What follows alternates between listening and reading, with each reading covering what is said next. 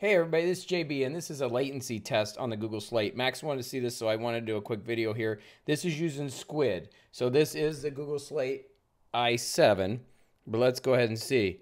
I'm telling you what, it's right on it. This is a note. I am having no latency at all. Again, now this is the i7. Let's go ahead and erase and do this one more time. Again, just a quick video dealing with latency and Squid. As you've watched my other videos, I'm not a big fan of writing on this.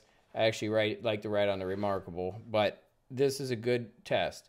This is a test. You can see no latency at all. This thing is super fast. So I want to do a quick video for you just so you can see it. Latency test. Wow. With the new Google Slate. Again, this is the i7 flagship, but boy, it's pretty quick. It works out really good. Oh, and then I had there and there is a little bug. Let's see. There's a little bug. Let's see if that could be me though. No, it's working. It's working. So let's go ahead and clear this again. I'm going to erase everything.